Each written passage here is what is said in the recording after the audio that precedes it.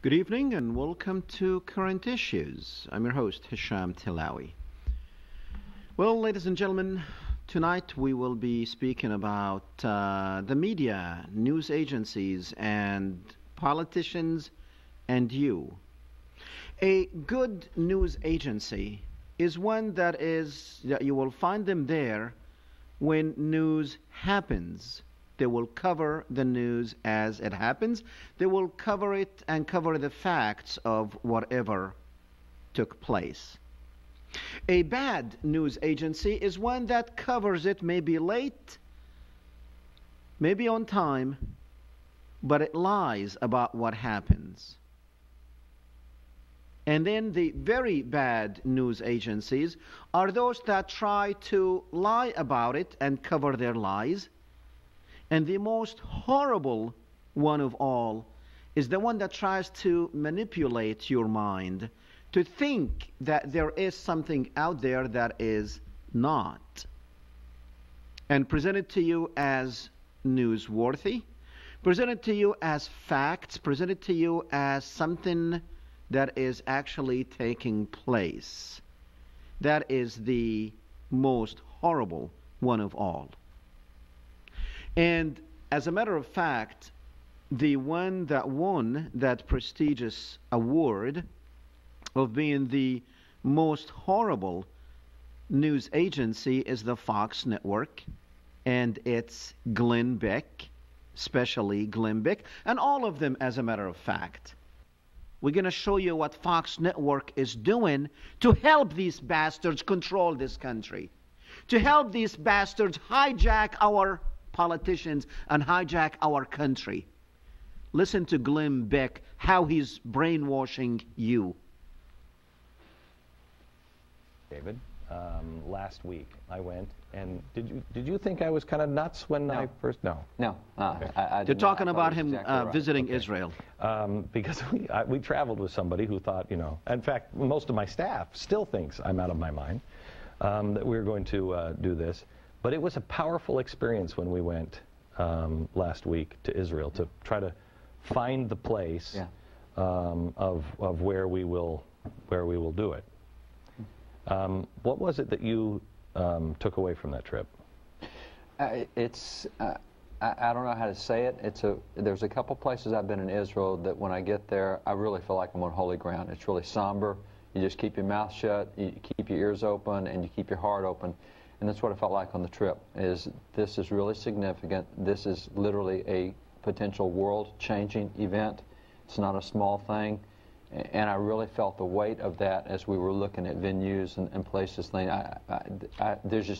I'm absolutely convinced the way you treat Israel, especially what Israel is facing right now, is the dividing line on anybody of faith, period. I said on the radio today that I think that this is almost like, closing time. Yeah. It's almost like the Lord's like, okay, last call. Anybody really, or is anybody hearing me? Anybody hearing what I've been saying?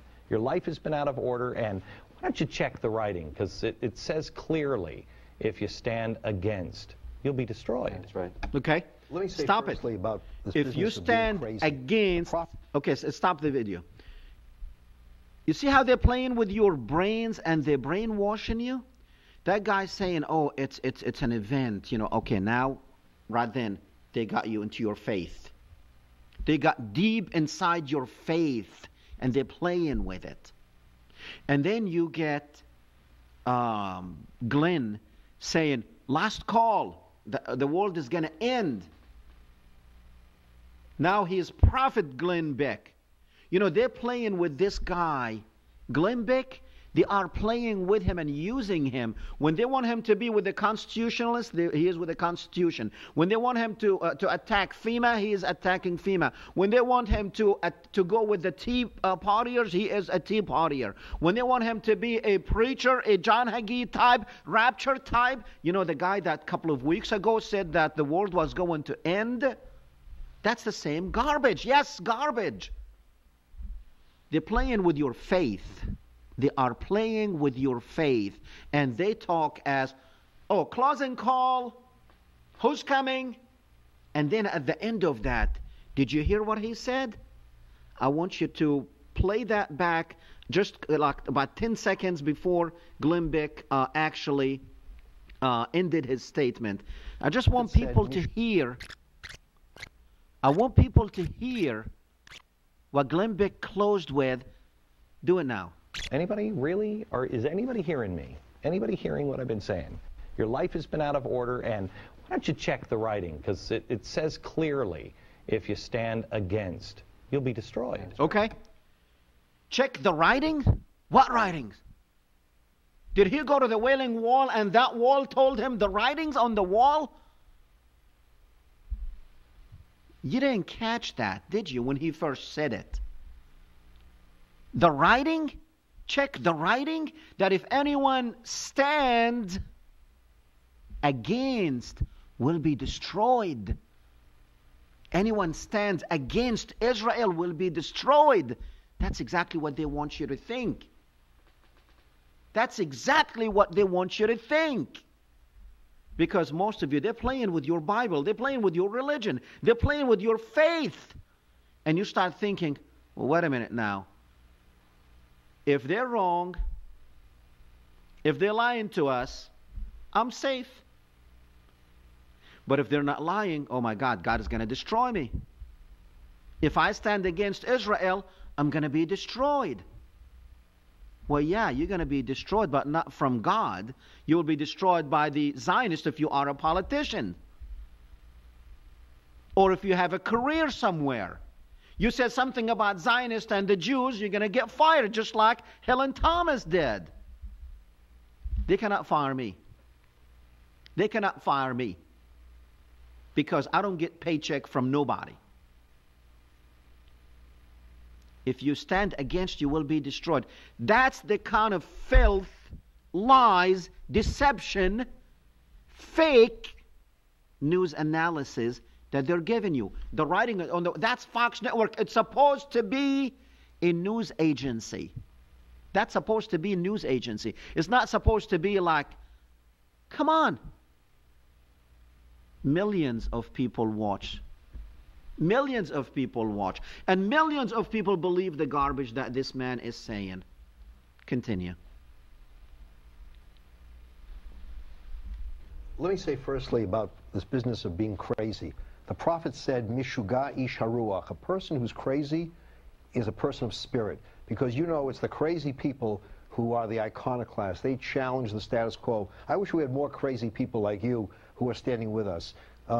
Jews very often feel isolated. They feel alone. So we need friends. And for you to stand in Israel and to say that we are with you, I think is very reassuring and is something we should be grateful for and thank you for all that you are doing on our behalf. I think, honestly, okay. That's now, honestly, this guy is a rabbi, the one that was just talking.